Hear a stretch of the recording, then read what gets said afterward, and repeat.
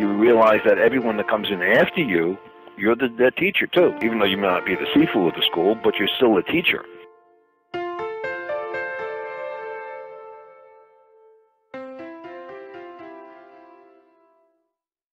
Hey there, everyone, and thanks for listening to episode 25 of Whistlekick Martial Arts Radio, the only place to hear the most interesting stories from the best martial artists. I'm your host, Jeremy Lesniak, and I'm also the founder of Whistlekick, makers of the world's best sparring gear, as well as great apparel and accessories for traditional martial artists. You can learn more about our products, like our super comfortable sparring helmet, at whistlekick.com.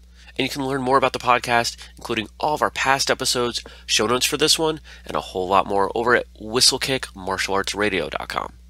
While you're on the website, please sign up for our newsletter. It's full of information, discounts, and other useful martial arts content. And if you're an Android user, you can check out our Android app on the Google Play Store. Just search for Whistlekick. It's an easy way to stay connected with the show, and like everything else related to this show, it's completely free. And now to the episode. Today we're joined by Sifu Alan Goldberg. You may know Sifu Goldberg from a variety of ways. Maybe as the publisher of Action Martial Arts magazine, or his annual Hall of Honors gathering in New Jersey, or even as a highly acclaimed Wing Chung instructor. As with all of the guests we have here on Martial Arts Radio, Sifu Goldberg loves the martial arts. But unlike other guests, he's found numerous ways to make it part of his life. From teaching to his events to helping others build their businesses, Sifu Goldberg is as busy a man as I've met. We had a great conversation, and I really enjoyed my time with him. So with that, Sifu Goldberg, welcome to Whistlekick Martial Arts Radio. Thank you, Jeremy. It's my pleasure, and I've been looking forward to getting on the phone with you and speaking about this. Of course, anybody listening picked up on the Sifu, so that kind of narrows it down. We know you've got some Chinese arts background there, but why don't you tell us how you got started in the martial arts, when, how, and all that good stuff. Okay, well, the typical old story, I was mugged coming home from school, and I met a gentleman, and I did start off in the Japanese arts of Shotokan karate. Met someone, he said, hey, you got yourself mugged, beat up, let's get you a little training under your belt. So I did start with this gentleman, Anthony Arena, back, and I hate to tell you, it's 52 years ago, so I've been doing it for a little while. Sure. That's my basic start of it. Years later, I kind of went into some of the arts of the Chinese arts of Five Animal Kung Fu, studied that for a while. And I met a gentleman back in the early 70s named Jason Lau, who was actually one of the first instructors to ever bring Wing Chung Kung Fu to the United States. When I met Mr. Lau, we hit it off. We became great friends right away. I was already an instructor, so we kind of met eye to eye as being instructors. Him being a little older than me, of course, I gave him the credence of being someone that was my elder, of course. And one day he said, hey, would you like to learn Wing Chun Kung Fu? And I just looked at him like, what the heck is that? And he explained it to me. This was the art that Bruce Lee started with. And it kind of intrigued me when he said the name Bruce Lee. And one thing led to another. And I'd say after about a year of being friends with him, he opened a school in my area. And I actually moved in. It wasn't a school, basically. It was 2 floors. It was a Chinese temple with a school base on the first floor, and I had moved in. I told my parents I'm moving into a Chinese temple, but I'm not shaving my head. So, how old are you at that time? Oh, I must have been about 18 at the time. Okay. And I was still in college. I was traveling every day back and forth to college and work and everything else. That was probably one of the greatest my experience I've ever had, because I kind of lived and breathed, and everything I did was Kung Fu oriented. And I don't know many people, they go to a school, they train for a couple hours and go home. But, when I finished my training, we sat down, maybe took a shower, went out, got something to eat, and came back, and we trained again. So it was like constant. It was great. We'd be up 2, 3 o'clock in the morning training. So that's fantastic. Was the training the type of training that most of us are used to today, or was it a little more? Well, let's put it this way. My instructor was a no-nonsense guy, and I could always remember the bamboo stick hitting the back of the legs, and of course my knuckles and bleeding my knuckles and things like that. It was not lawsuit friendly, if you want to say. At that time, there was no nonsense. And it didn't make us tougher and all, but it made us kind of go back to the original way things were trained then. If you weren't ready, to be a martial artist, don't do it. And a lot of guys went through the wayside, but and I stuck with it with a handful of guys. I'm probably one of the pioneers of doing American-based Wing Chung.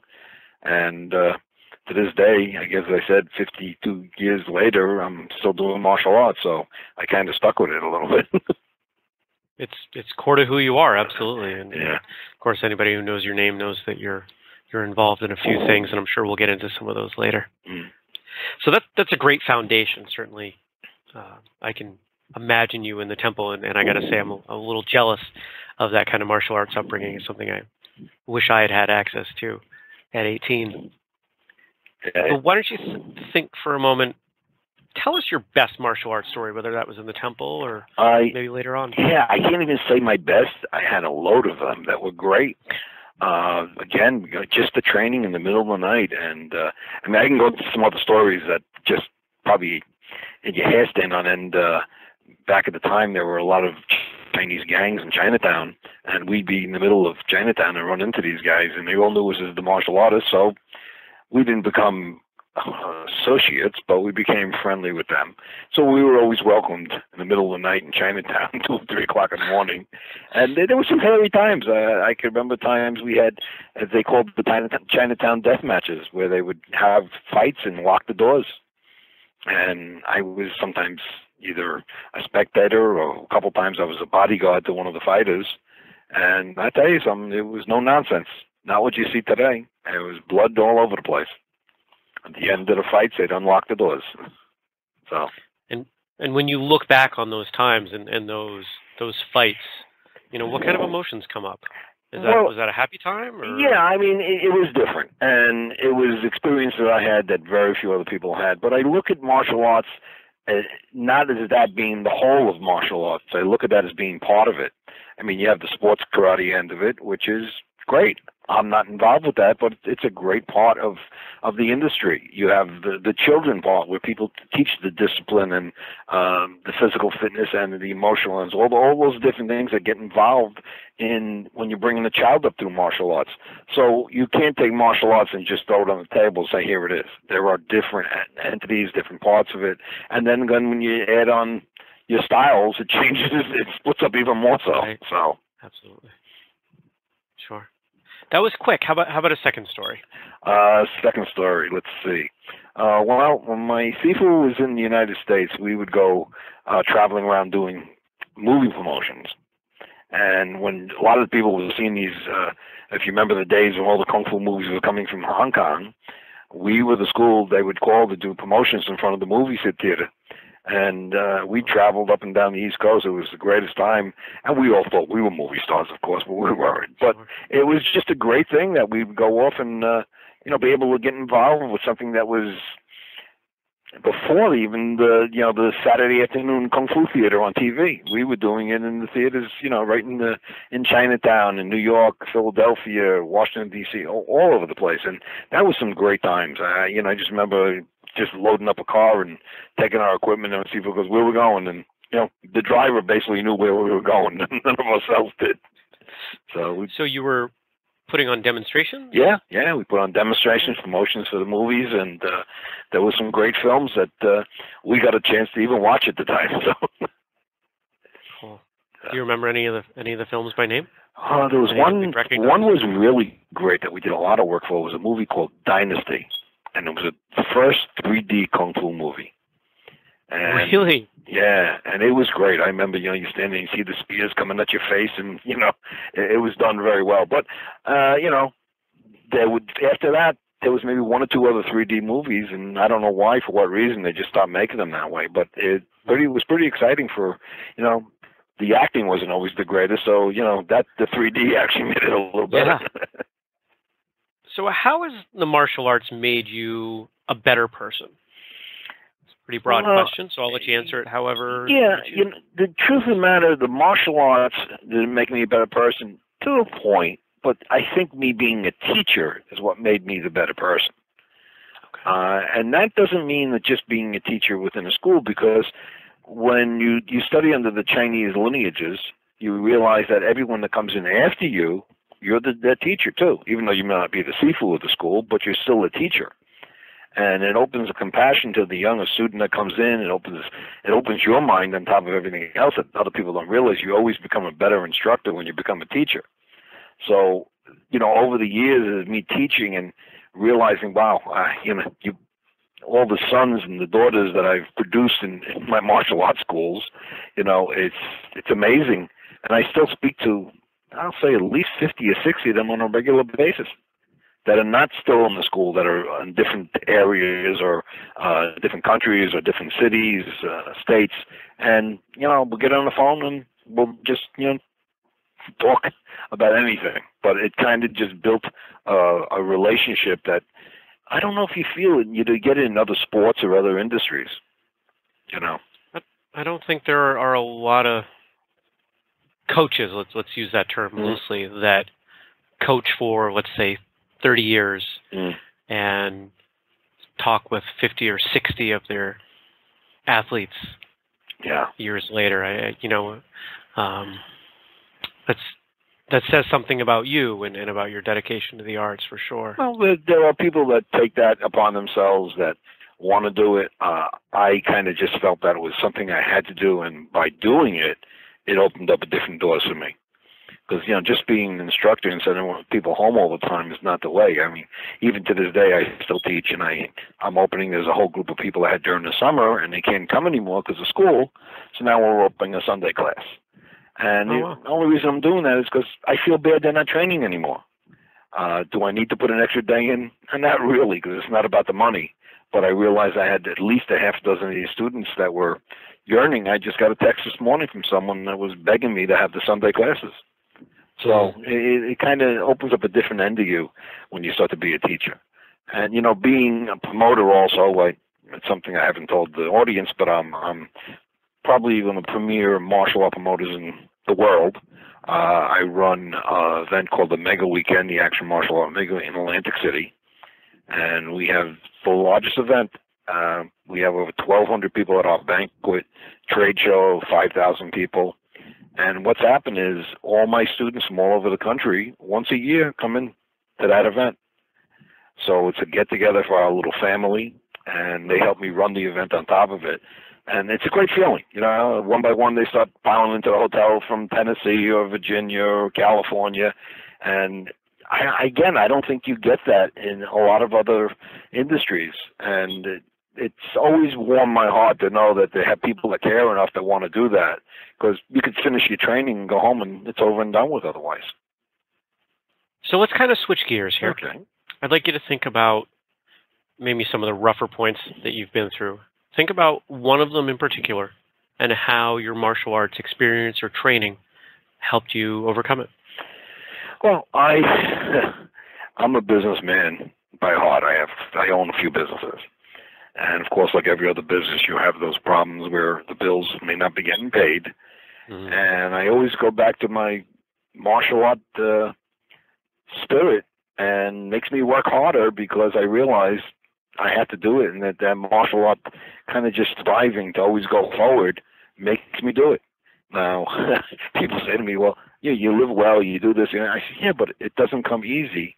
But the martial arts has always given me, when I did old bills and weren't able to pay them right away, I just sat down and made sure I did something else that turned my business around. So it definitely helped me, maybe not in the sense of fighting or anything, but it definitely did the spirit itself.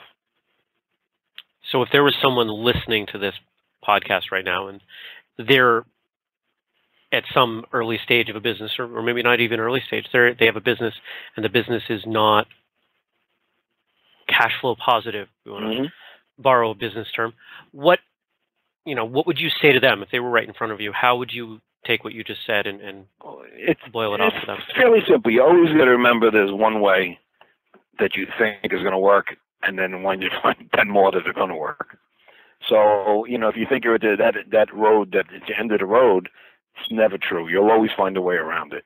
And it's happened to me personally. So I know my event, I give the audience a little background. I don't mind saying it. I've run my event 16 years, will be this year. For the first 11 years, I actually lost my shirt. Huh. And putting this in, people look at me and whatever, and I always say, well, I've lived a fairly blessed life. So, if I don't have one thing coming from another, I get it from another. But now that I've built to the point, I'm making a profit off of what I do. And I guess it's perseverance too. But if you don't have that kind of burning feeling to make it work, that aspiration to make yourself it's better than you were the day before, it's not going to, you got to do it. You got to push. And, you know, my true thing is I started in my magazine. It's going on 24 years now. When I started, no one thought I'd be able to even get off the ground with it. And we're 24 years later, and we must have saw over 100 guys that tried the same thing I did, and we're the only one left. So, you know, pushing yourself, martial art has helped that way, definitely. Think now through some of the people that you've worked with. You've certainly had some impressive people. Excuse me. You know everybody. I know that. You've met everybody. And I'm sure you've had a chance to train with a lot of those people.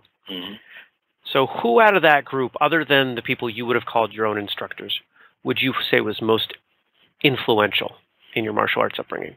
I have a funny background because when I train with someone, I don't accept knowledge or ranks from other people when I'm under them. So when I wasn't with somebody, I did meet, you might not know, but Yip Man was Bruce Lee's instructor. I did meet his sons, and I was able to kind of get a little more of the history and background, so that always pushes you forward to want to learn more. I'm doing this 52 years, and you think, hey, you know everything you got to know. It's not true, because there's always history, and there's, you know, other things that come along with your martial arts that are not just part of the fighting.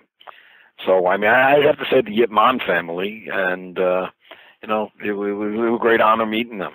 So, Yip Man himself had passed, but his sons were still alive.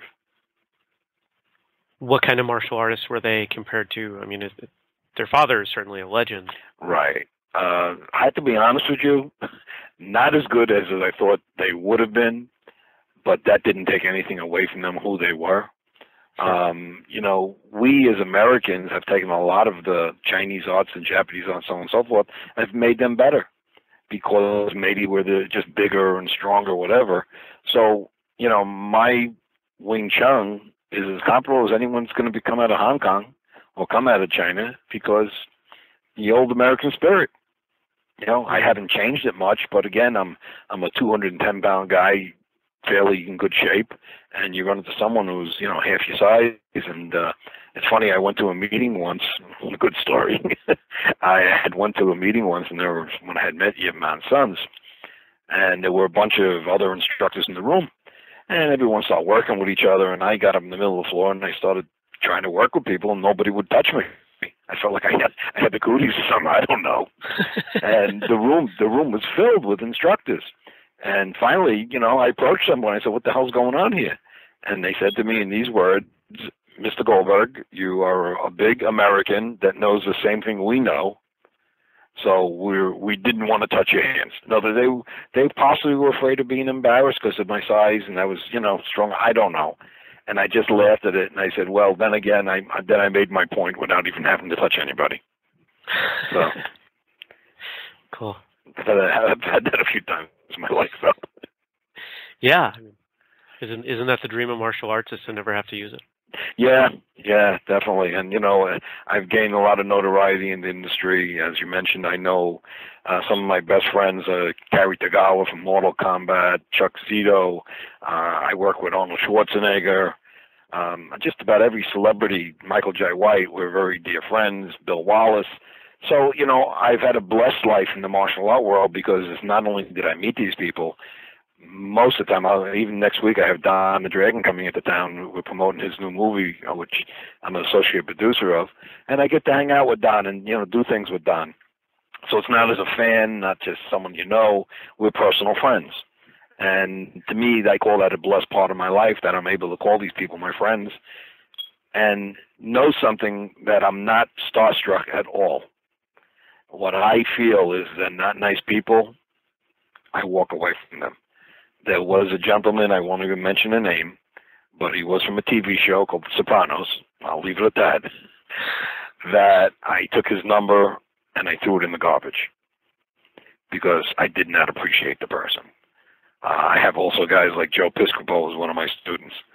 Joe is one of the most wonderful people that you'll ever meet. this is a good person to me. Matter of fact, last year at my event, he actually sang at my event. So again, these are the friendship ends that come from the martial art world, and I consider myself blessed because of that. Sure. Now, you said you don't get starstruck. No. Have you always been that way? Maybe not. Maybe at the beginning, you get you see someone, wow, look what that is, But I think after you get to realize that they're just like you kind of just you shrug it off. I recently met Kevin Sorbo. And I see him standing there, and he was coming to my event a couple of years ago, and he gets out of the limousine, and I start walking over. Now, starstruck I wasn't, but I was definitely, great to meet the guy, because, I watched him on TV as Hercules all these years. Sure. And he comes running over to me, shaking my hand. "Oh, Mr. Goldberg, how are you? What an honor." And I just look, and that kind of spun my head a little, because I wasn't expecting those things. Yeah. And it just, that showed me that he was a good person. That, it wasn't a matter of he was at an event and he just wanted to be part of it and he was excited. And, hey, that's what it's all about, Now, I'm going to connect some dots here and Mm-hmm. ask a question that's not even on our list, but it sounds like you might ascribe some of your success to treating people the right way. Yeah. For all these years, and then it's coming back to you. I'm known for two things. I'm known for being the nicest guy in the world, and I'm known for being the biggest SOB in the world. Okay. Okay, and it's exactly what you say there. And color or creed or race never touches me. That way, one of my very dear friends, again, is Phil Morris. He's one of my associate students. And Phil's from the Seinfeld show. If you remember the lawyer. Yeah. Phil is one of my, I wouldn't say my student, but one of my associate students. Okay. And Phil's great. I treat him like a brother. I mean, one of my guys that actually lives in one of my apartments, my properties, is Demetrius Oaktree Edwards. He's the heavyweight kickboxing champion, the guy that broke Tyson's ribs in '91. He's still with me after 30 years. And I still, take care of him. There's a whole array of things that you have to know to be the person you want to be, and not look anything for it. And I've taken care of many people over my life doing this. And again, color, creed means nothing. But I'm the type of guy, if I don't like you, you know it. You definitely know it. So they just gave me a name recently in the industry. They call me chairman of the board. So I looked at the guy and said, "What the hell are you calling me that for?" He goes, "Well, you're like Frank Sinatra. You're the chairman of the board." He goes, "You're on top of the world." I said, "Yeah." I said, "There's always someone trying to knock you off there." So, yep. I laugh at that, but it was a great compliment. Yeah, I mean, to be given the same nickname as Sinatra, that's, as soon as you said it, I knew right where it was coming from. I don't sing either, so that makes two of us. You never want to, if I'm singing, you should probably run the other way. The other way, right? But again, it's about, being nice to people, being back. And once I get that negativity, there are a handful of guys in this industry, I wouldn't give them the time of day. And I just look at them like, who the hell do you think you are? Really. And you're only as good as your last event or your last outing or anything you do. And I've kind of taken some advice from some of the celebrities I know, because they're more in the limelight than anyone else. Mm-hmm. And you kind of see the guys that get places, and I don't mean by even success in the industry, but just get places in their life. And again, like a guy like Joe Piscopo, I mean, he has a radio show now, and I'll call up, and he always says, "Oh, call in, And I get on the phone with him, and one day we had Bernie Carrick, the New York City Police Commissioner, on, and I know Bernie very well also, the three of us. And I actually couldn't stay on the phone anymore with them because I was laughing so hard from the two of them just being on the phone. But you have to appreciate life, and the martial art world has brought me just wonderful instances that I don't think I would have got any other way. Why would they even want to speak to me if they weren't involved in something that would be interesting? So. Now, I just want to go back to something you said, and I'm not going to ask you to name the names of the people that you won't give the time of day to, but maybe you could give us an example of why certain people have. Yeah, well, I'll tell you. Well, no, I shouldn't say it. There's one gentleman that had a movie out 30 years ago. that made one movie, and he kind of flopped because of his attitude. It wasn't just what I don't like him for, but his attitude in the industry. No one deals with him. And everyone I spoke to told me, oh, they've had their run-ins with him, whatever. And he had come to my event, and I had given him an envelope with his dinner tickets in it, in the package, and free drink coupons, and so on, so on, and so forth. And the only thing he was interested in was just getting his VIP pass out, and he threw the tickets away. So I didn't see him at my banquet, and I'm wondering what the hell happened. So he calls me up and goes, well, you didn't invite me to the... I says, excuse me, did you get an envelope? He goes, yeah. I said, well, knucklehead, everything's inside that envelope. And I just shook my head. And after that, I mean, he didn't want to come to my event anymore because he felt he was this. And I just looked, I said, listen, you're not invited anywhere else. It doesn't matter. No one else wants you. And I just hung the phone up on the guy. And it's just, you know, they think who they want to be more than who they are. And that's what the problem. So I kind of just walk away from guys like that now. I'll tease. Actually, this one person, which I again won't mention the name, I tease the hell out of him every time I see him. I look at him, I'll tell him things like, they sell those clothes at Baby Gap. They're still on sale, things like that. and people laugh. I tear them up. And as I say, that's why I'm known either as the greatest guy in the world or the biggest son of a shit in the world. So. Either one. How about competition? Were you ever much of a competitor? Most of the competition that we did were all inter-school, so there was never really tournament-based. And the reason why, because we were full contact. I trained some guys full contact kickboxing, but I myself never went to it. But, a lot of the things we did were just inter-school, full contact fighting. I fought a little here and there. But I have to be honest with you, and not to talk in a bad way, most of our fighting was in the streets back in the old days.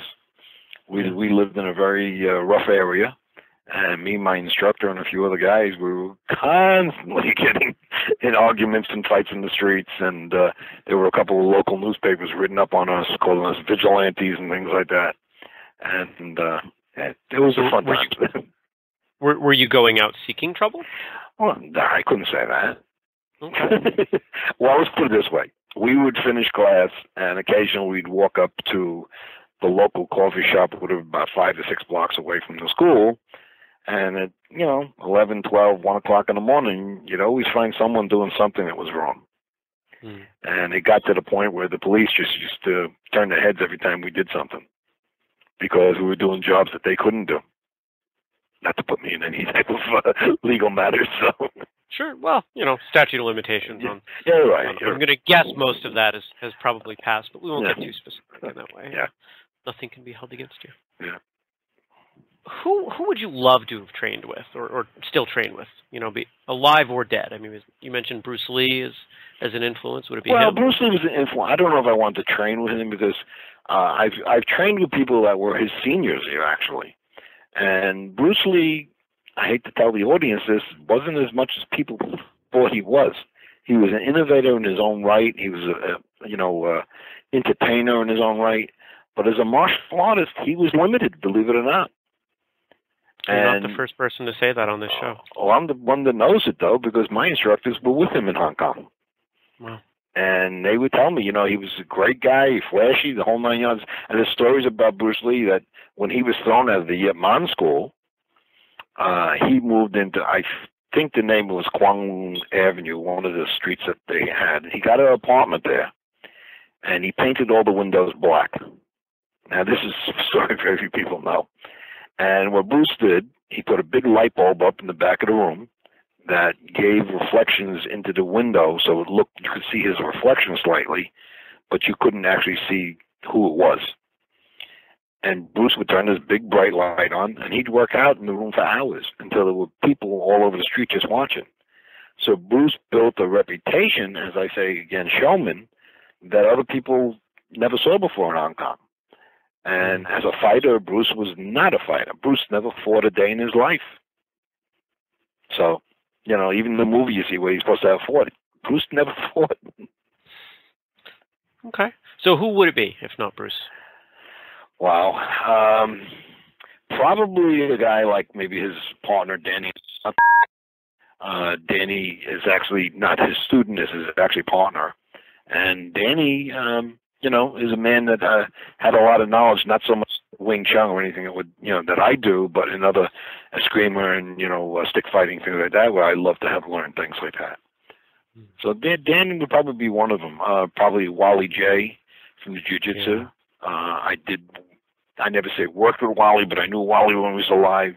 I also had a thing called Action Martial Art Trading Cards that I did, probably 10 decks. I did over 1 million cards, and Wally was in one of my cards at the time. So, I did have some relation to him, but I did respect him a lot. Yeah, certainly well-respected and pioneering man in the arts. Mm-hmm.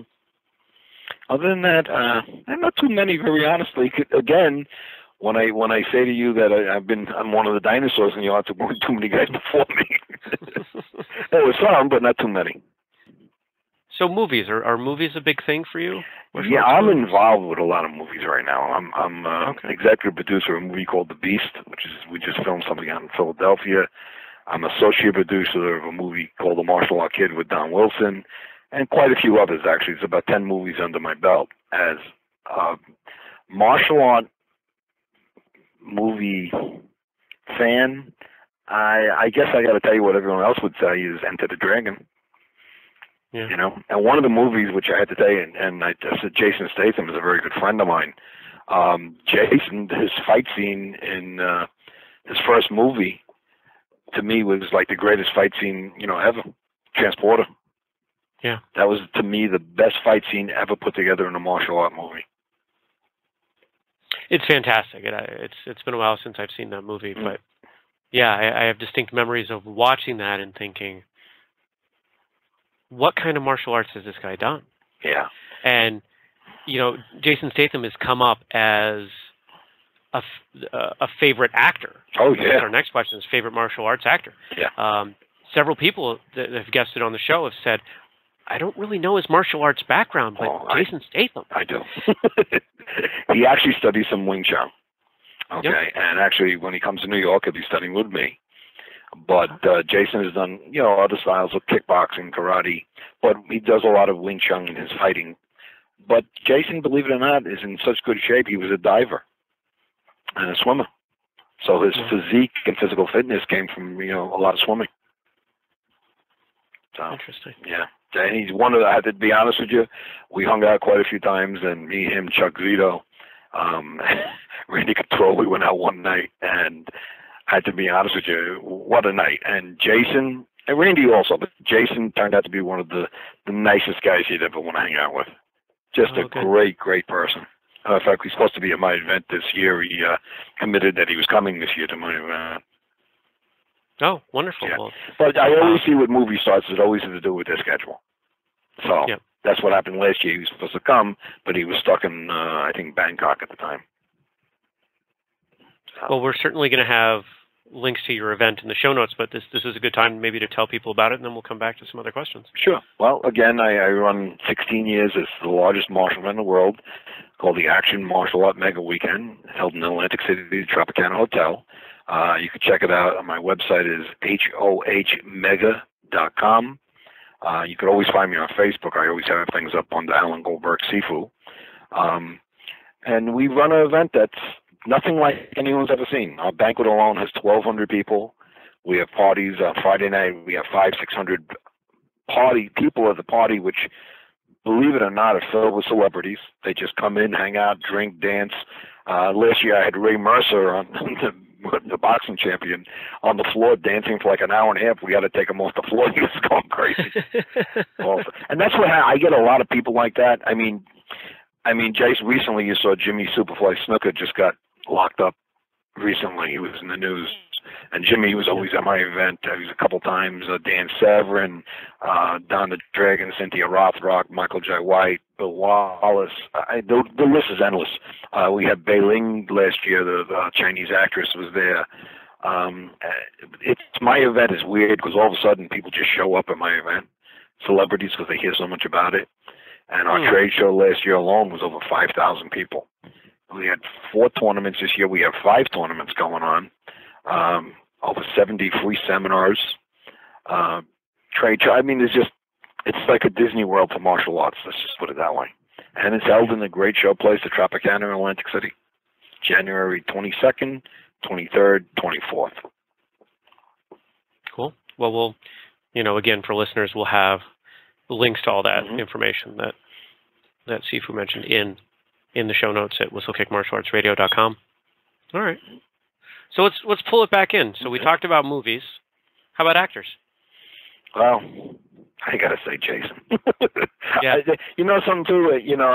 When I look at the martial art industry with actors, I know them all, just about, or if I met them at least. So I'll give you one who's a little underrated, Michael Jai White. And Michael, as a martial artist, is so good that he kind of said to me 2 years ago. He goes, "Listen, I don't want to be known as the actor anymore at your event. I want to be known as the martial artist, because we are dealing with just martial art people." And I said, "You're right." So last year, the first time ever, Michael came to the event and put a free seminar on, a martial arts seminar on how he fights. And he had to have 100 people in the room with him. Sure. And it was something that he said he appreciated that so much, because now he was able to show he just wasn't another pretty face on the screen. So, right. Michael is a little underrated at the point as a martial artist in the industry. Another guy like Cary Tagawa, or a very dear friend of mine. Also, I'm kind of a little bit of a confidant with him. I help him business-wise with things. And Cary's also a great martial artist, a little different than other ones in the fighting end. He's more of a healer in the martial art end than he does as a fighter, but it still brings such a different aspect of what he does. Got a guy right here, right in New York right now, my dear friend James Liu. He's working on the TV show Luke Cage, which he has a role for me, supposedly. And he's doing all the stunt coordination. And James is a phenomenal martial artist. But people, again, he's not rated like the Jet Lis and people like that. You got Don the Dragon, Cynthia Rothrock. Great people, two of the greatest people. We travel all the time together. So. Cool. And I didn't realize that you were involved in the martial arts, kid. That's a film that I don't know that we've talked about it on the show, but it's made it into the social media stuff that we've done with Whistlekick. So all right. Yeah, that's cool. Maybe working with them actually on the 18th. We're having some a showing on the 18th and the 20th in New York. Oh, that's great. So right here in New York, and people can come down, take a look. If you go to my Facebook, it's all up all over my Facebook page. Oh, okay. Oh, cool. So how about books? Are you a reader? Any? The truth, I don't have much time. Okay. I've read books, of course, in the past, Book of Five Rings, The Art of War, but as a reader, no. I'm more of a type of guy, grab an article out of a magazine and read it like that, faster than I pick a book up, because I never finish it. That's the real problem. Yeah. Just don't have the time. So, give me a couple-page article, I read it. So how about, what's keeping you going with your,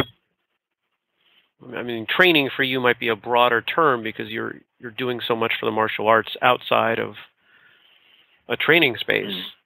But what's keeping you motivated to, keep yourself going with that? Well, again, when people join my school, I tell them, you're not joining a school, you're joining a family. And that's what I've built. I won't mention her name on the phone, but I had one of my girl students last night is getting divorced. She came to the school. We sit and talked for an hour. I took her out to dinner. We talked. So what happened was, I became her surrogate father, her second father in the world. That, sometimes you can't tell your father things, and you need another person, and that's what's become to me. So, I love seeing people. It's a seed or a sponge. You give them a little bit and it starts to grow, or a sponge just absorbs so much. And that's satisfaction, just seeing that happen. I do my martial arts. Believe it or not, I'll tell the audience, I don't make money off my school. I pay my rent in the school. We have great people, guys that can't afford the dues. I let them go because I don't do it for the money. Right. And I just feel if I turn someone down because they can't pay dues and their heart's so much in it, well, there's other ways they can earn their tuition, if you want to say. And that's what keeps me going in the martial art world. I mean, I feel I have a very blessed life in what I've done. I started off my magazine, and it's become a vehicle for me. And I always say, without my magazine, I probably would have been Alan Goldberg who. And I know that. I'm a realist about that. But now when I go somewhere and I go to events, it's I hate to say people treat me differently, but it's always people always come over taking photos of me and holding on you, and I laugh at it because I'm still Alan Goldberg, the guy that walked in 25 years ago the same way. So yeah. How do you feel when they do that? I mean, does that make you feel it makes good me feel because of your good. contribution? Yeah, it makes you feel good, of course. It doesn't blow my head up in the way that some people might think it does, because they're like I might have been 25 years ago when I ran into Don the Dragon. I wanted to take his photo with him, and when you get to know guys like Don, you know that he's the person that wants to be involved with his fans. And I never say I have fans, but maybe I do. I don't know. I never look at it that way. Well, you certainly have people that admire you and what you've done for the community. Yeah. Well, I appreciate them as much as they appreciate me too. So why don't you tell us now? I mean, you told us a little bit about what's going on. We kind of danced around the magazine. Why don't you tell us about Action Martial Arts? Okay. Well, 1990, I met a gentleman. We did a show called Masters in Action. And we started the show because one of my Kung Fu brothers couldn't pay the rent in the school. So I said, let's do a show. And I put together some of the greatest masters in the New York area. We put the show together, and we turned away, like 600 people at the front door. And we just blew everyone away. And we put the show on, and we paid his rent up for the year, and it was all great. And the gentleman was there who worked for a local newspaper goes, wow, you guys are really something. I've never, I've been around the martial art world. I've never seen anything like this locally. I said, well, we put our hearts into it, and it worked. He goes, how would you like the guys to do a magazine? And I looked at him like, what the hell I know about doing a magazine? We sat down, and I remember the first time we did it, we did a 16-page newsprint. And we had no idea what the hell we were doing. I swear when I tell you, we were cutting and pasting. It wasn't the day of the computers, of course. I think it was more typewriters than anything else. And we were just cutting and pasting things down. When we went to it, we found a local guy that did the penny saver. And we asked him if he would print it for us. And he looked at us. He goes, yeah, I could bind it and print it for you, but you only have 12 pages. So we go, well, what do we need? You need multiple. You need 16 pages, multiple. So we opened our wallets up and we pulled out our business cards. We blew up our business cards on the last 4 pages in the magazine, so-called. And we put it to press, and we printed up like 4,000 or 5,000 copies, and we started going out. And it looked like crap, very honestly, but there was nothing else out there. And after, I'll say, a couple of years, we kind of went to a color cover, and of course computers were coming along, and we started using we were cutting and pasting everything with, remember the old Dynamo name maker? Yeah. Well, we were using that for headlines. I'm serious. We were so backward, we had no idea. But it started to make a little bit of a noise. And people, next thing you know, everyone wanted to be in the magazine. And I had 2 partners that were with me. And it wasn't even the guy from the newspaper. He actually was just our editor at the time. And I had 2 other guys. So we had from the show we did, it was 3 of us. And then I wound up finding out that I was doing most of the work. I shouldn't say most of it. I was doing all the work. And I also put up $10,000 of my own money to produce the magazine, to print it. And we get in advertising, but it wasn't enough. So, listen, it was, again, a great way, a vehicle to get to the next level. And eventually I got rid of the 2 partners because they would come in and throw things at the desk, make sure it gets in the magazine. And finally, my editor said, screw you. And we changed everything around, pulled it away from the federation we had, and we started the magazine over under the same name, Action. And we went to full color print. We were printing in Canada, and we were printing in China. And actually now we print back here in the United States. So digital printing has come a long way within, the services that U.S. printers can do, and it was actually worth a while to come back to the U.S. and print. So we're actually in our 83rd issue right now. And sometimes I was going through some archives the other day, and I just looked at it, and I started going with some of the old copies. And unfortunately enough, every page I turned, there was someone that passed already, someone I knew, and it was very melancholy. I really, I said, wow. I said, thank God I'm still around, but this is weird. And I love doing it. I actually didn't do one last year. I had some my own physical problems, kidney stones, and this other stuff. So I put the magazine to bed for 1 year. And we'll be coming back to print this coming year now. And actually, if you go to my website, there's one of our last issues are up there. You actually can flip through it and look online. And it just, now we're full color. It's all PDF files, download, nothing like running through a printer in the middle of the night. And it's great. I mean, it's brought me a long way. And one thing I learned at the very beginning, though, when I did the magazine, and I think it was because of my two partners originally, I never put my picture in the magazine. I think I put together close to about 65 magazines, and I would be maybe in a group shot or, maybe in passing of a photo, you see me in the background, but I never put my picture in it. And finally, I went to an event one day, which I was the guest of honor. This was down south. I was the guest of honor, and everyone was waiting for me to come in. I walk in the room, and I'm walking around the event, and nobody knew who I was. And I'm sitting there going, wow, this is wrong. And finally, when they heard my name, people, oh, Mr. Goldberg, oh, such an honor to have you. And it was, of course, nice once I knew who I was, but I realized they didn't know what I looked like. So now, from that issue, I probably was number 65, whatever issue, I started to make a little passport photo of me inside the first page on the directory, Alan Goldberg's Action Martial Art Magazine, with my little photo. And that's it. I don't push myself as a rule.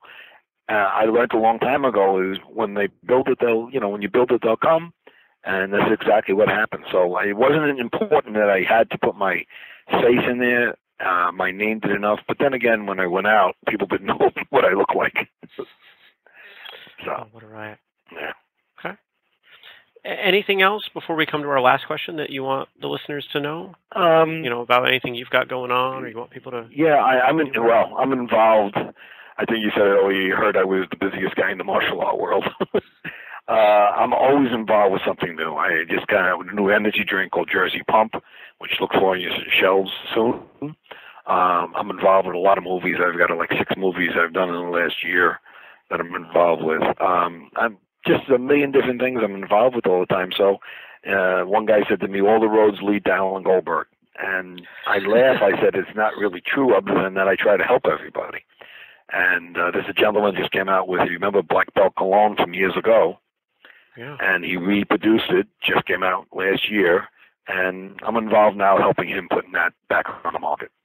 So okay. I work with Arnold Schwarzenegger at the Arnold Classic. I'm on the board of directors for that. So that's a lot of fun. So anyone gets a chance to come down to the Arnold. I work with the tournament down there, and I work with Arnold directly. It's a fun life. I have a very rich background in my martial art world. And I am a martial artist, so it's not a matter of me just being a promoter. I'll give you a quick one. Don the Dragon, yeah, we were very good friends, but Don picked me up at the airport probably, it's got about 9 years ago. Don picked me up at the airport. We went out to eat. And he says, all right, what are we doing? I said, well, I got to do a seminar tomorrow night. Come on over. He says, you're doing a seminar? What? I said, at my school. I have a school in California. He goes, I didn't know you taught. And I looked at Don. I said, what do you mean you didn't know I taught? He said, I just thought you were a martial art promoter. Don came to the school. He sat there for 4 hours with the fan. He got up and he bowed to me. And he looked at me. He goes, Grandmaster. He goes, thank you. Now I know I can bow to you, and that is not as a promoter. And I laughed, and I told Don, I'm still the same guy. And we just pick the phone up and call each other. And his brother, I don't know if everyone knows, James Wilson is his brother. And James and Don are two of the best people you're going to run into in the industry. Two great human beings. They really are. So. Well, you certainly have a lot of wonderful people and a lot of wonderful projects around you, and you keep calling your life blessed, and I think that's probably a pretty good description, because I'm listening to it and hoping I can someday construct a life similar, with having such wonderful people around me. And I really thank you for being here. And I'm just hoping you might let us end by offering some advice, some parting advice for the people listening. Well, okay. It's simple, but always think as if your fist is as big as your heart, you're on the right track. Always give your heart before you give your fist. And, martial art worlds, there's so many different ends of what we do, and we get to respect everything, At my event, it's, everyone comes and open doors for every style, and I wouldn't have it any other way. Wonderful. It's my pleasure. I really appreciate everything you've had me on here and talk about. You brought up some old memories also. So.